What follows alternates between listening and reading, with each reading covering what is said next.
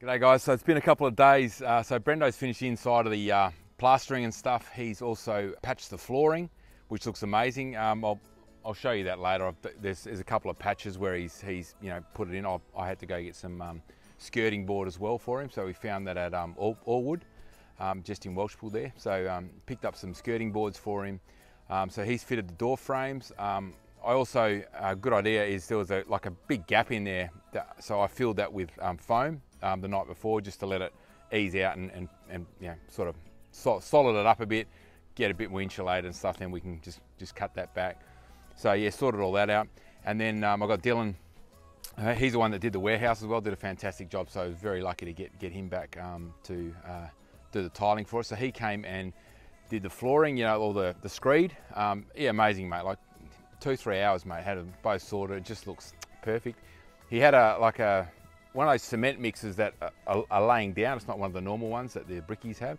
So I think it makes it a lot stiffer and it's better to work with. But they're about $3 or something. So he's got the best equipment. That's why he does the best job, and he's got skills as well. So anyway, I also got Jason here from Titan Maintenance. He's putting up the ceiling track around the bathrooms now, and so the tiler can tile up to it, and then we can get the ceiling can be put in after that and give it a really nice finish.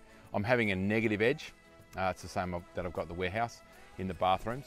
So anyway, we're all moving along.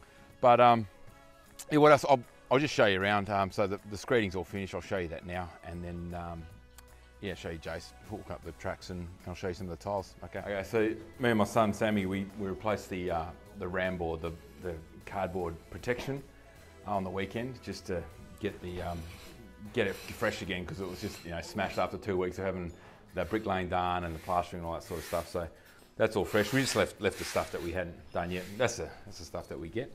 Okay, so you can see the screed's all been finished. See how perfect it is. Beautiful falls all the way around. So all looking good. And that's the track for the ceiling going all the way around. And so the tiler's going to tile up to that, and then go. Here's the towel rails, mixers and stuff. So yeah, getting all sorted. Oh yeah, here's a bit of the skirting that Brendo put on, just matched perfectly. So once we get that painted and stuff, that'll be sweet. Has the walls all finished out. So it's another big bit of skirting. Okay, down here. So it's Jason Sandra putting up the line here, getting it all sorted.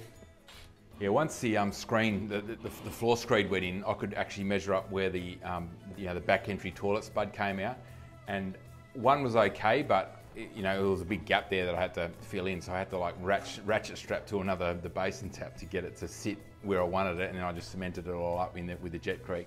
But the other bathroom of my daughter's ensuite, the big secret is, I had to cut that and bring it up and across on a 45, another 30 mils, just to get that in the right spot once I knew exactly what the floor was going to do.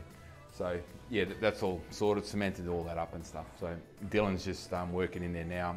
He's doing the waterproofing around the shower and everything, and they use this like fiberglass tape sort of stuff on the corners, so because it's going to move and over the years. And then that's what happened with the older houses. They never put any of this stuff on, and tiles are actually porous. Like if you grab a tile, dunk it in water, and then you weigh it beforehand, dunk it in water and weigh it after, it holds water, so it just seeps through. And that's what the problem I had with my shower, with that leaking and got all the black mold in the cupboard, is because it didn't have waterproofing. So I said, go nuts with it, mate. Like do a couple coats or extra that you need to. I don't want to have to do this again. So I'll show you the waterproofing now.